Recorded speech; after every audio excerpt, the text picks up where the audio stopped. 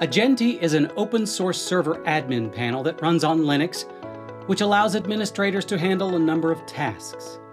One such task is the creation of websites. With a simple point-and-click interface, admins can create a client website on a hosted server.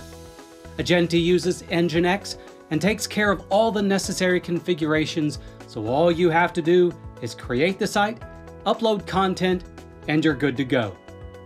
I'm going to walk you through the steps for creating a simple website using Ajenti.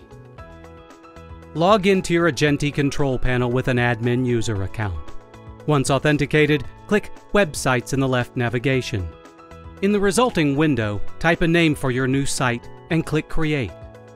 Once Ajenti creates the site, it'll be listed under the Websites section at the top of the screen.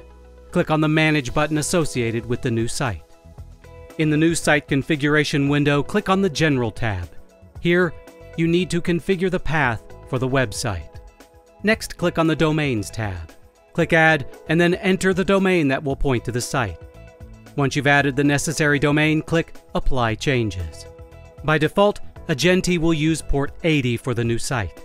If you need to use an alternative port, click on the Ports tab and add the port you require. If you need to configure the site with SSL, click on the SSL tab and enter the necessary information for your site's certificate.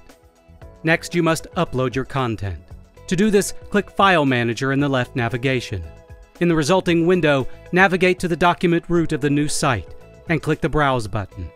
Locate the files you want to upload to the site, and you're good to go. You should now be able to point your browser to the domain of the newly added website and view the content. And that's all there is to creating a new site with the Ajenti v5 Server admin panel. This can be a real boon when you're hosting websites for numerous clients. Give Ajenti's website creation tool a try and see if it doesn't make your hosting life significantly easier.